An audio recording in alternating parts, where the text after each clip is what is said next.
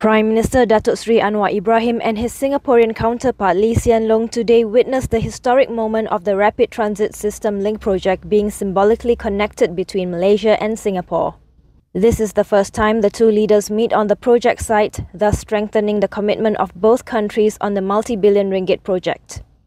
The RTS Link project is a commuter train network about 4 kilometres long with 2 stations, one each at Bukit Chagar in Johor Baru and at Woodlands North, Singapore.